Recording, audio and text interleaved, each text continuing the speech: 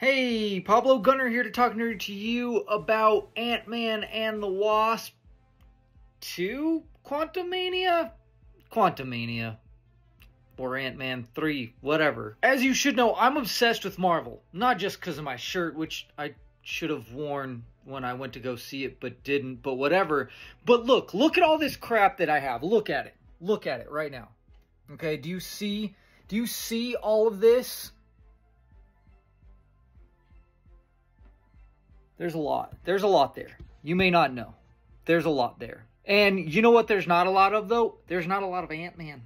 There's not a lot of the Wasp. There might be some. There might be a few things, but not a lot. And you know why? Because there's not that many good Ant-Man and Wasp comics or storylines. There's some out there. I'm not saying there isn't, but there's not a lot. There's not like Batman books where you're like, there's so many Batman books where you're like phenomenal. There's so many Superman books. There's so many Spider-Man books. You know, there's so many Captain America books that are just like mind-blowing, right?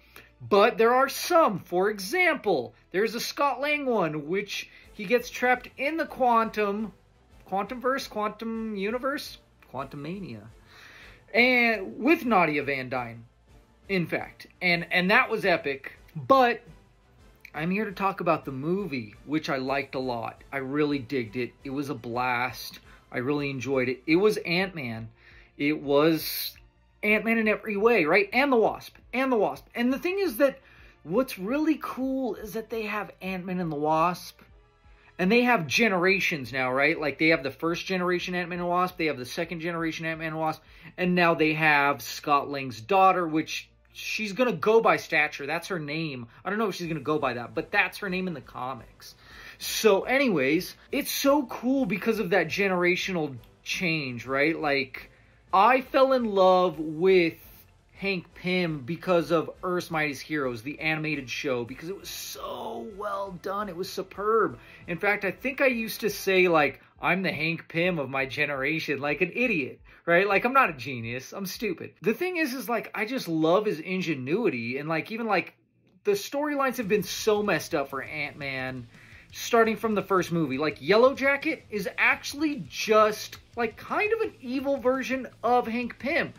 And, like, it is Hank Pym, but just an edgy version, as the ambassador said. That's the best way to put it, because you thought that he was killing people, he was zapping people with his gun, and you're like, oh, and they disappear, and you thought they were dead. They weren't. They were just shrunk, and then you'd be like, I'm just gonna, I don't know if you put them away somewhere, or what, or I don't remember specifically, okay? I just know that was a thing he did. And so it was like, oh, this dude's gone dark. And he was a little unhinged. He had lost it, you know. He'd seen like, whoa, yeah, well, people love the way Tony Stark does things, so maybe I should be more like that. And Janet actually kind of pushed him that way because she was busting his chops all the time about that. Even Janet was such a great character back in the day because she was into fashion and she was like always talking about how much of a hunk Thor was, you know, and it was just hilarious. And it was great because she wasn't afraid to be feminine and still be she was still a very likable character. Like, she was one of the core characters. And I really wish they would do like an old school film of the original.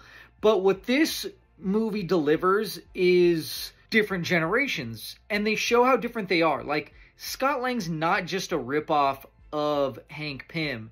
And they've shown that in the comics. I feel like they do a better job of it, though, in the movie by separating them, because Hank Pym is all about them ants, like in the movies. Like, yeah, he was in the comics too, but like, the thing is because Scott Lang still uses ants because he's taken on the mantle, but like, that's not his main thing. Like, Hank Pym, like, that, he's obsessed with ants. Like, that's his main thing, and you see that in this movie. And I love how Hank Pym, like, even though he's like, I'm not like fully retired, you know, but I'm still the Ant-Man. And even, like, Janet Van Dyne, the original Wasp, like, she shows up as, I'm still BA, you know, like, I'm still hardcore. So, it's awesome seeing her. I do think the new Wasp is better than for the movie, at least. Scott Lang, they're different, you know. Scott Lang, he's just so different. I love they show those differences.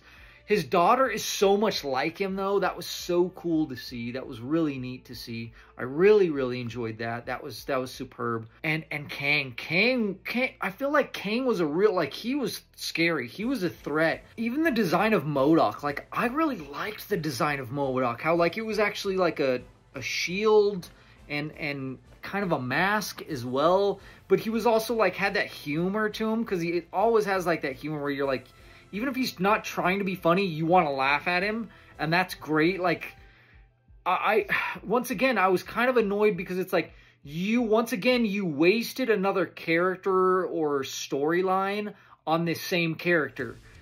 But at the same time, like, it made sense for what they're doing. And that's the thing is, what they do in the MCU is different what they do in the comics.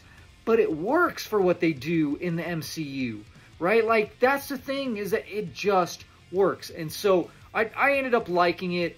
And all in all, like, I ended up liking what they did. And especially with the end credits, you go like, okay, it makes sense. You don't know exactly what happened to Kang, too. Like, that's the thing is, we'll find out hopefully later about Kang. They leave so much mystery with those extra scenes and stuff. And even, like, the anxiety of Scott Lang. Like, I don't, and we all think like that. And that was so great to see that, to be like, he's like one of us, we get like that too. And so it was just so great to see. I really enjoyed it quite a bit. So tell me what you thought of it.